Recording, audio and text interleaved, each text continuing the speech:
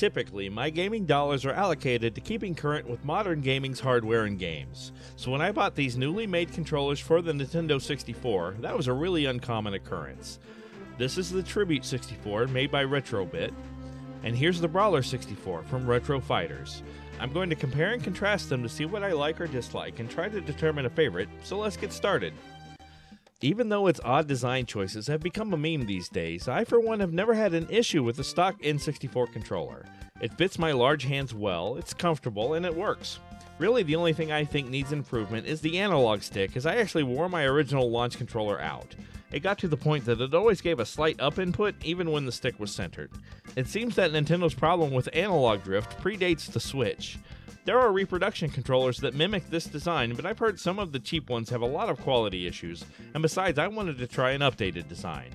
I picked these up from our friends at Stone Age Gaming, but I did purchase them with my own money. These were not provided for review. I'll do a quick unboxing for each, give a few first impressions, and give them a go at a few different games.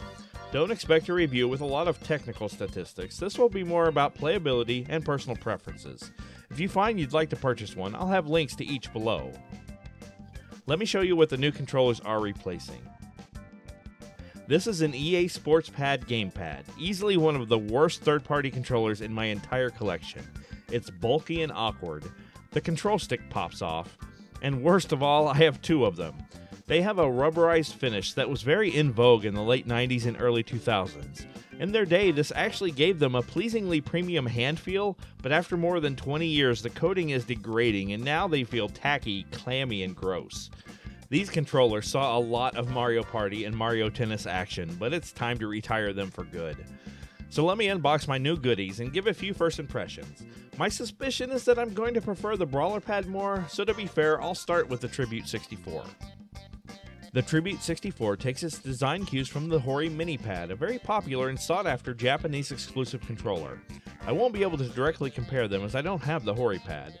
It's highly compact and it ditches the 3-grip design for a more typical 2-grip. My suspicions are that the button placement is going to feel cramped, especially considering my larger hands, and the placement of the cross pad in the center, very near the B and A buttons. Both controllers have a 10-foot cable. This is a good couple of feet longer than the stock cable, so that's an added benefit. With the left thumb having access to both the cross pad and analog stick at the same time, they've had to make the L and Z buttons simultaneously accessible to the left index finger. And for the sake of symmetry, they've done the same with the R and a second copy of the Z on the other shoulder. Both controllers share this compromise. Well, first impressions are pretty favorable. The controller feels pretty substantial, sturdy, with the housing plastic being pretty similar to the stock controller. It doesn't seem to feel that bad in my hands either. Interesting. We'll try some gameplay soon, but first let's unbox the Brawler64. The Brawler64 is modeled much more after standard contemporary controllers, but with only one analog stick obviously. This has a much wider grip than the Tribute, and I suspect it will be more comfortable for me for that reason. Both of these controllers are suitable for games that would use either the analog or digital holding style. I'm not sure how you do the mythical dual control style with these controllers, so for any games that use that control method, these replacements aren't the best choice. The Brawler has an assignable turbo function, a nice extra even though I doubt it'll find much use, other than cheating in Mario Party. I'll have to remember that. First impressions are a little mixed actually. It's comfortable no doubt, but it feels pretty light, like a hollow shell. I'm sure it is mostly hollow, but it's so light it makes it feel, for lack of a better term, a little cheap. Definitely not bad, it just doesn't feel quite as solid as the Tribute64. Now I'm going to move on to gameplay, but first let's check the fit of these Nintendo 64 accessories. Now the Brawler64 comes with a small pamphlet that specifically mentions that it isn't compatible with the transfer pack, so we'll keep that in mind. The Tribute64 doesn't have a book, but the box only mentions the controller pack and rumble pack, and both of these accessories seem to fit in the expansion slot just right. I'll be sure to test their functionality in-game. The transfer pack, on the other hand, does not slide in quite as well. It's a little tight, but it doesn't feel like I'm going to damage anything, so I'll be testing that as well.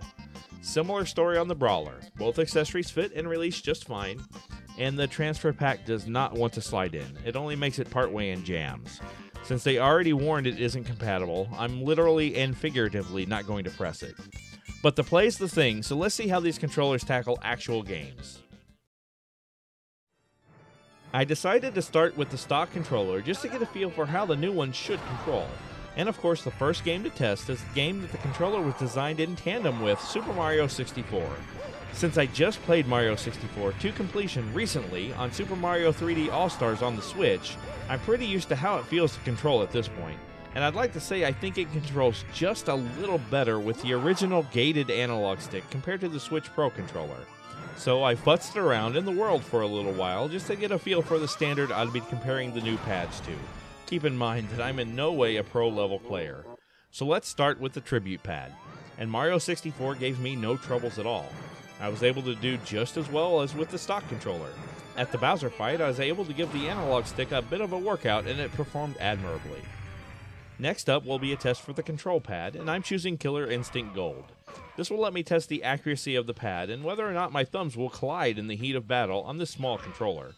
And even though I got a couple of unintended up presses, I think the control pad is performing pretty well. And surprisingly, my hands aren't feeling cramped or confined at all. What a pleasant relief. And I need to test the accessory, so let's put in the Rumble Pack with StarFox64. And sure enough, it works just fine. That's good. But there was an unexpected consequence of the new shoulder button configuration. To tilt your R-Wing to the left, you'll hit the left trigger button, which is the Z button, simple and intuitive. But to tilt to the right, you'll be inclined to use the right trigger button. But the right trigger is also a Z button, and your R-Wing will tilt to the left. You'll need to remember to use the right bumper button, which is R. This can definitely throw you off when playing. This isn't a fault of the controller, it's just the cost of abandoning the three-handle design.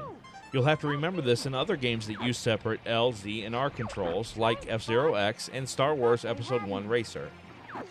What about the transfer pack? Here's my original Pokemon Blue with Pokemon Stadium. If it works, I should be given the option to play the game on the N64. And it seems it doesn't see it at all. After a couple of attempts, I tried with the original controller.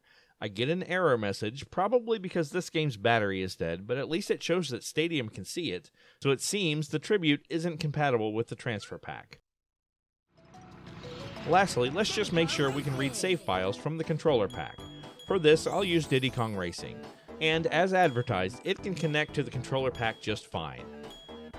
Before I explain my full thoughts on the Tribute pad, let me go ahead and complete all of these same tests with the Brawler.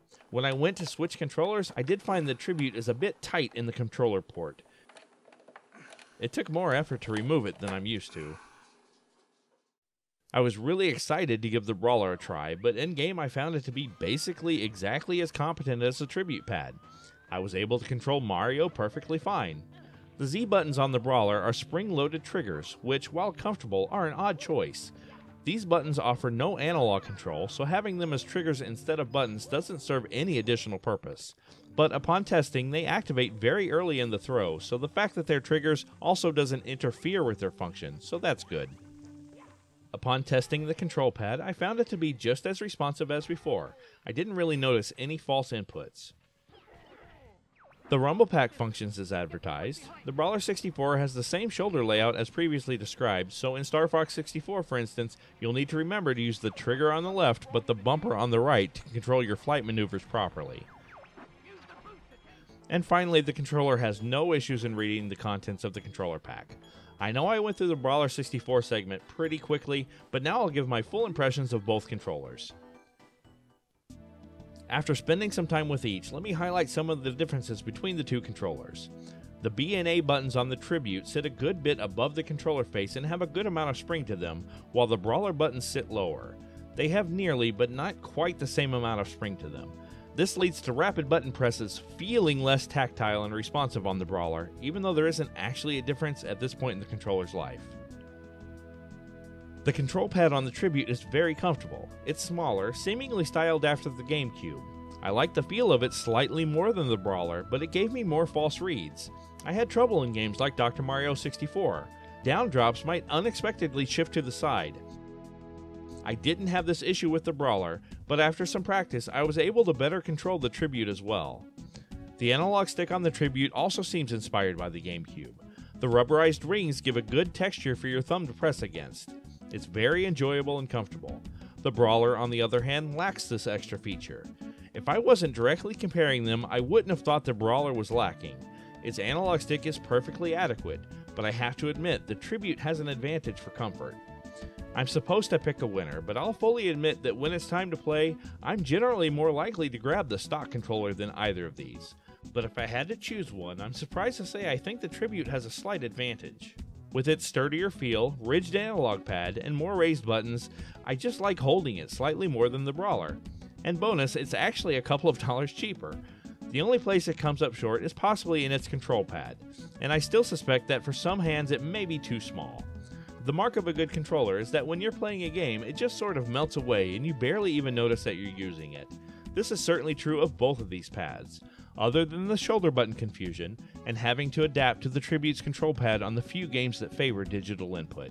So based on my time with these, regardless of which one you choose, you just can't go wrong. I was also surprised at how inexpensive these were.